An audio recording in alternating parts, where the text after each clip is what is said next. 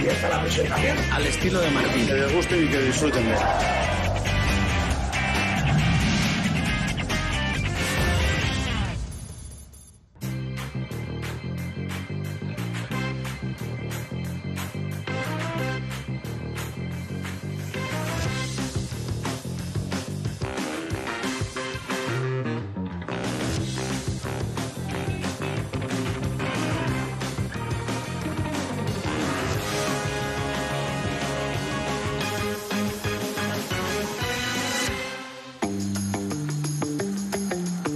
Celta de Vigo is one of the 11 Spanish clubs that has played for more than 50 seasons in the first division.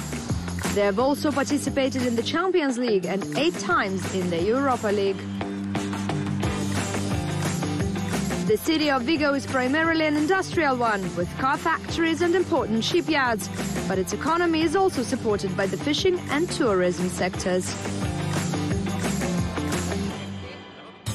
Vigo is located in the province of Pontevedra, in the southern part of Galicia, and it has almost 300,000 inhabitants, making it one of the most populated cities in Spain. The airport is located 14 kilometers from the Balaidos Stadium. In addition, it has a bus and train station connecting it with all the main Spanish cities. You can access the stadium on foot or by bus, as various bus routes go to the stadium from different points in the city.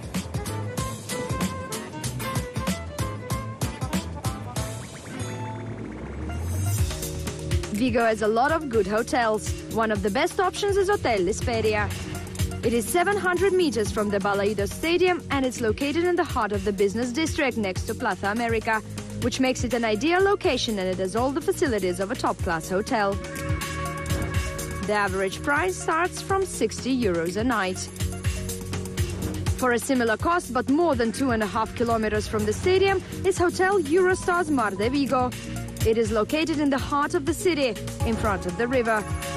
The average price also starts from 60 euros a night. Another option is the Residencia Paz Hostal, just over a kilometer from the stadium, with an average price of 50 euros a night.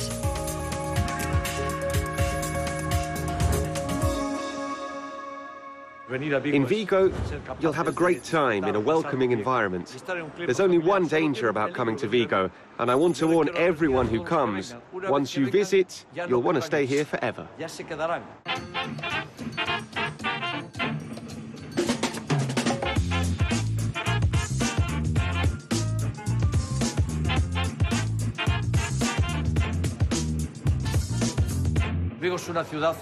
Vigo's an extremely safe city, extremely safe. It's completely safe for anyone to walk through Vigo at any time of the day or night.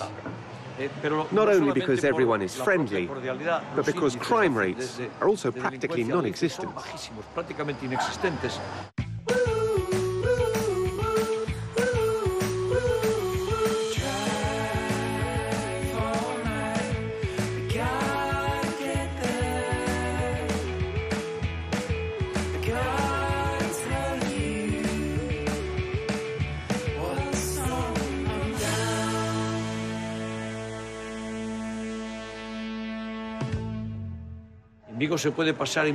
In Vigo, you can visit large sandy dunes nearby. You can also go to the CS Islands, which is an extraordinary spot. You can go to a mountain range, which is full of luscious vegetation, trees and nature. It's a unique environment.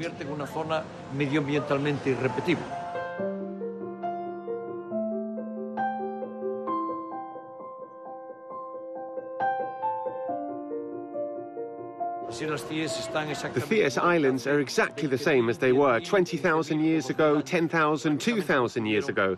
No humans have interfered with them. We want people to inherit this environmental landscape. There are some absolutely extraordinary areas of the CS Islands. Just coming to see the CS is worth it.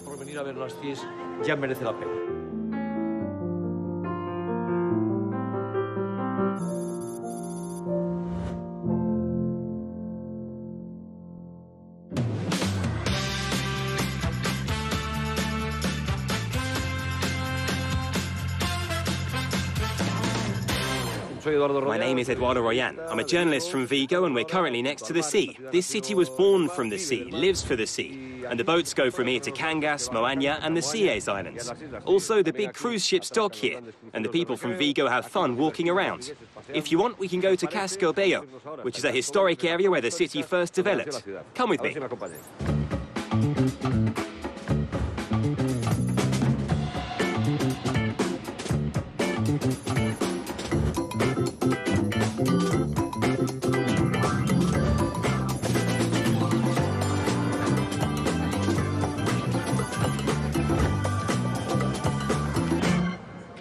Well, we find ourselves in the part of town where oysters are served. It's a tradition in Vigo. Vigo is Europe's main fishing port, and the shellfish and fish are a delight. The rational thing to do here is to come to La Piedra and eat an oyster, which this gentleman will now prepare for us. Thank you, and bon appetit.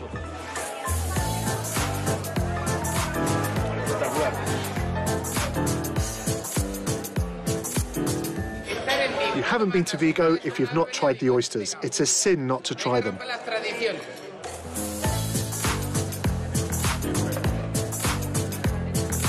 Rica, buena.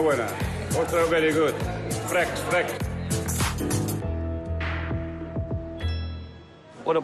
We're now in the Plaza de la Constitución. This is the heart of the city, where Vigo was born. The old fisherman's quarter started here and slowly expanded. There you can see the Santa Maria Con Cathedral. This is the old town hall. This is the city's old meeting point, a place where locals come for a glass of wine, to enjoy their terrazas and to spend some time. It's a very enjoyable place to be.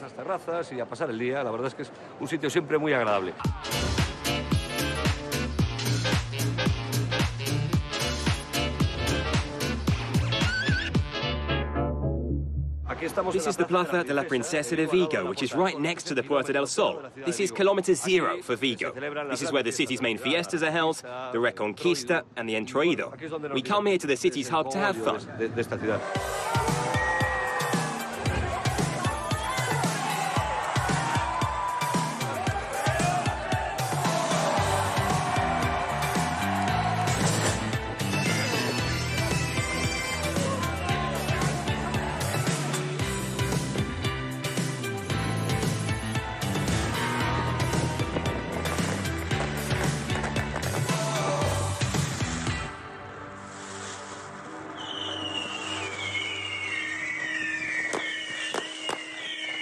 Let's go now and enjoy the wonderful views of Vigo. This is a coastal city full of viewpoints. Follow me as we go and check them out.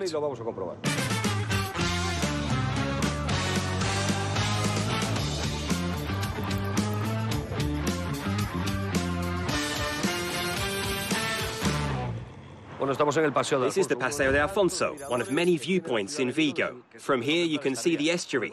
I recommend you visit here and see all the other viewpoints from which you can enjoy Vigo's wonderful surroundings. There below is the Vigo fishing port, the busiest in Europe. We're a big player in the fish industry. We live off the sea, and we're happy to do so.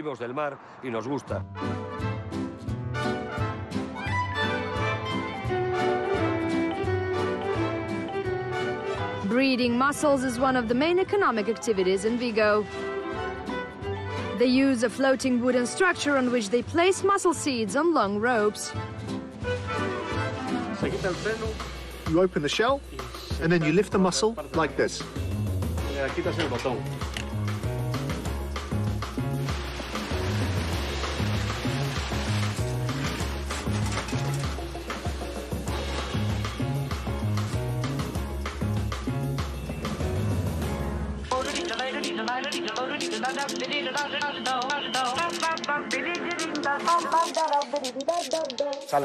They head off to fish at around 4 or 5 in the afternoon. They come back at 2 or 3 in the morning. They unload and sell fresh fish the following day.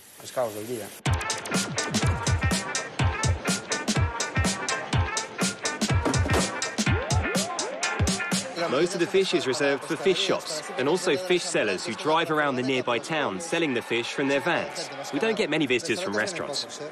The good thing here is how well it all tastes. The water and fish here is ideal.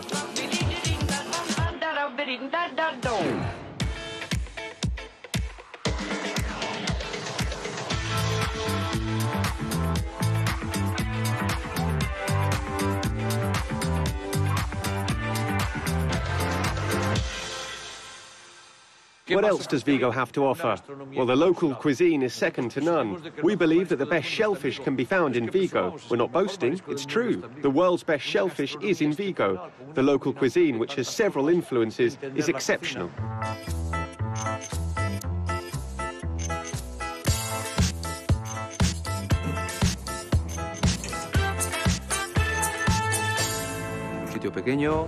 It's a small, warm and intimate place. The most important thing is the final dish. We've tried to reflect our style in these three dishes: smoked sardine fillet and a light starter with roasted peppers.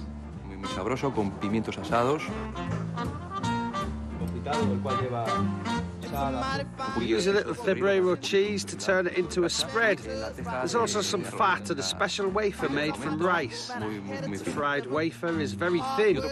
Another star dish here are the steamed scallops, a soya-based mayonnaise cream, and rice tagliatelle.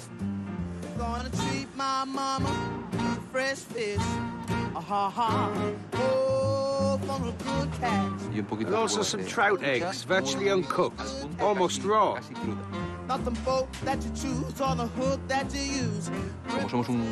We're a restaurant that mainly serves fish, shellfish, and martinho. We lightly grill the fish from the inlet before baking it in the oven. We add a sweet potato, which makes the dish even tastier. A small vegetable cream soup with a shellfish base.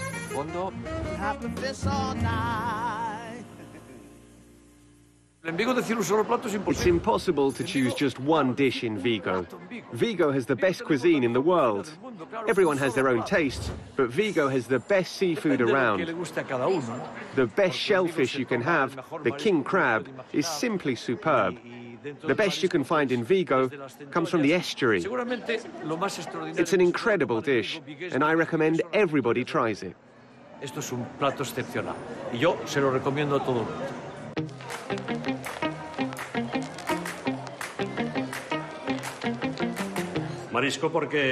I would say the shellfish, as it's the best our estuaries offer.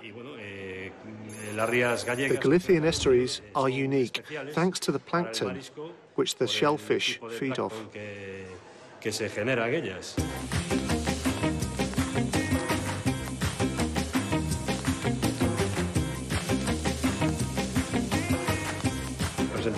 Here we have a selection of barbecued seafood. This is one of the most popular dishes here. There's a selection of boiled and grilled seafood, and each dish carries up to 11 different varieties.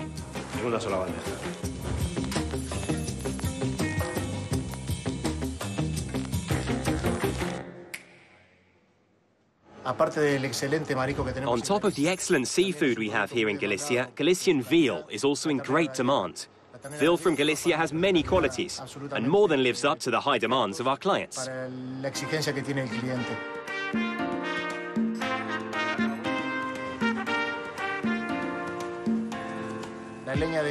The wood from the holm oak, which comes from Salamanca and Extremadura, is very good and long-lasting. The wood is very clean and generates heat for longer. The oils and juices released by the meat fall onto the fire, creating a smoke, which leaves the meat with a delicious taste.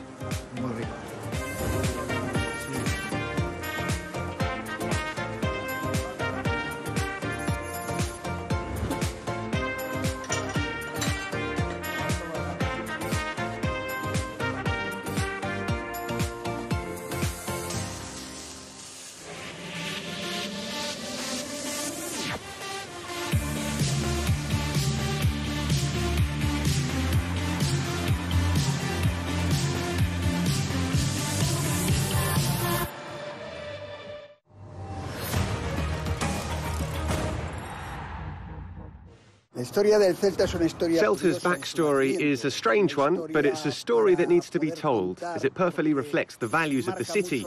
It shows what the Galician people are all about and what being from Vigo means. Originally, there were two different clubs who sacrificed their individual identity to come together to create one football team.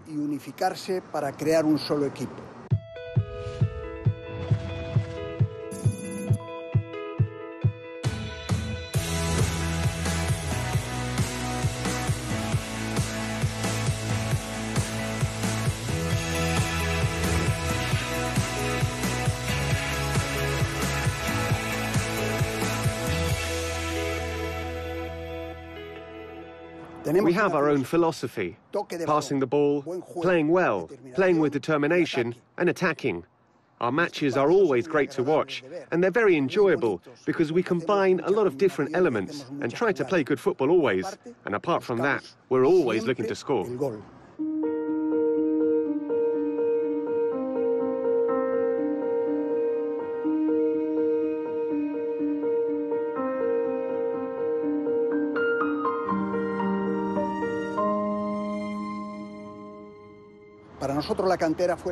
Our youth players have always been the foundation to our success.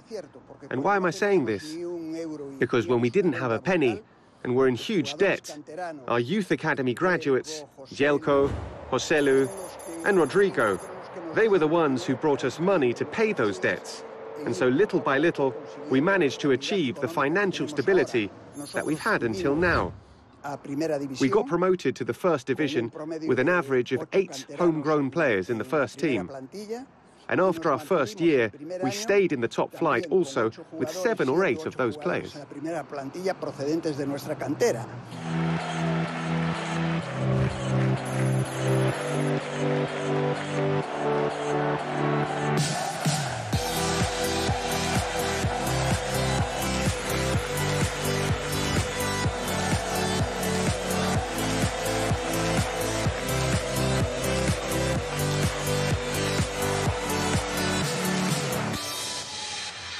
Vlado has a lot of stories to tell since coming to Celta. He's a great player and a great person, and thanks to that, he's stayed with us for such a long time and will stay for many years to come. He's a true representative of what football is about. In many games, we still hear people chant, "Vlado, Vlado, Vlado." It's pretty impressive.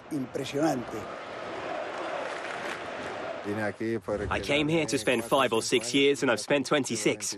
I don't know. I just love Vigo. The city, the food, the climate. It's the best city because it's unique.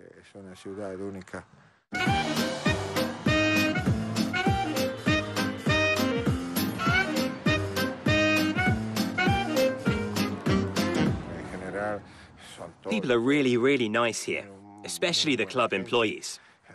And since I used to be a football player, I understand them a little bit better than maybe some other people who weren't. Vlado is an extraordinary person, although sometimes he can be a little absent-minded. We were going to play at San Mamés, and Gudel was late. So when we started discussing the situation, the coach said, "Well, Vlado, have you understood everything?" "Yes, yes, coach, of course I have." "Do you remember where you have to be during the corner kick?" the coach said. And he goes, "Yes, where I won't cause any trouble."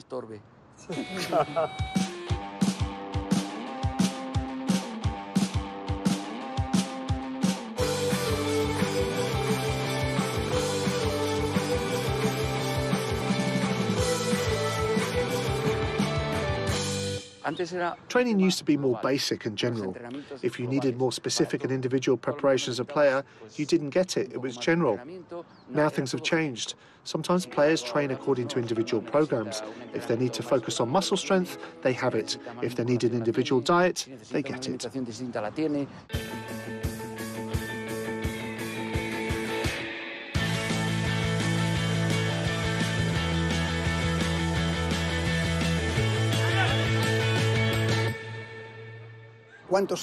How many years has Edu been with us? Too many. And he's not done yet. We've had a lot of coaches and technical staff, but all of them have always admired our kit manager, and everybody has always wanted to work with him.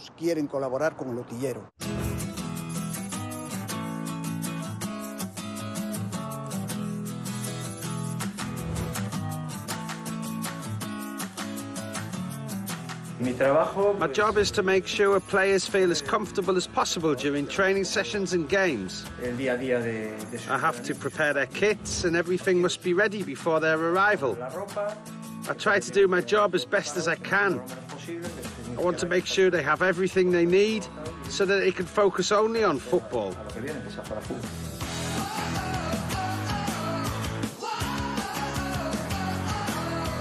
This is a boot tree. We have 2 of these. We use them when players get new boots to stretch them. In the past, we used to carry out this procedure directly on the foot, but not anymore. You can open it up a bit.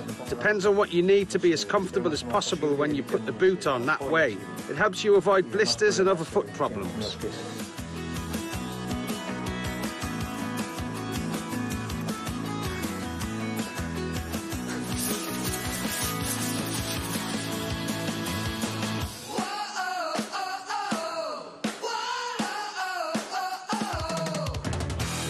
I do the letters on the shirts. After the game, I have to count back the kits I get from the players.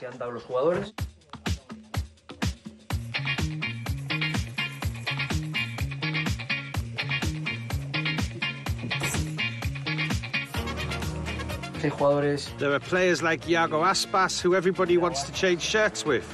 So sometimes a player might need up to 100, 120, 80 or 90 shirts.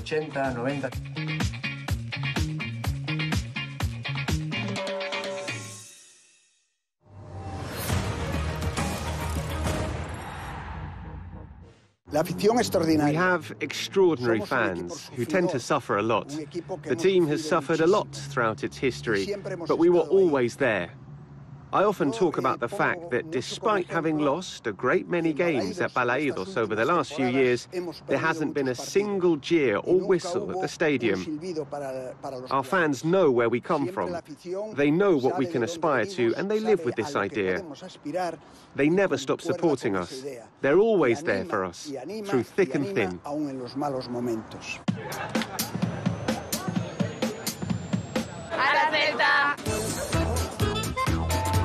A la Celta. A la Celta. A la Celta. A la Celta. Con futeza de corazón.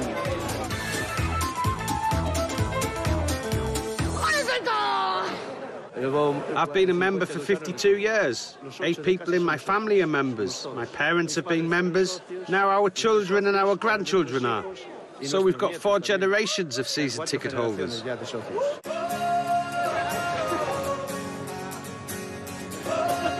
la Celta. ¡Es el Celta! ¡Es el Celta!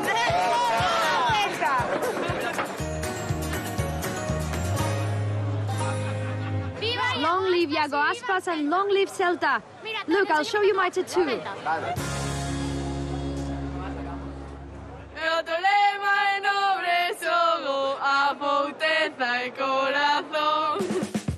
Celta is the best team in the world, and the best in Galicia too. Joy, sadness, euphoria, sacrifice, feelings, just everything. ¡Vamos! ¡A la Celta! ¡Siempre! ¡La vamos a ganar! ¡A la Celta! If Celta wins La Liga, I get married to Celta. It would be a dream come true. I would take a bath in Plaza America.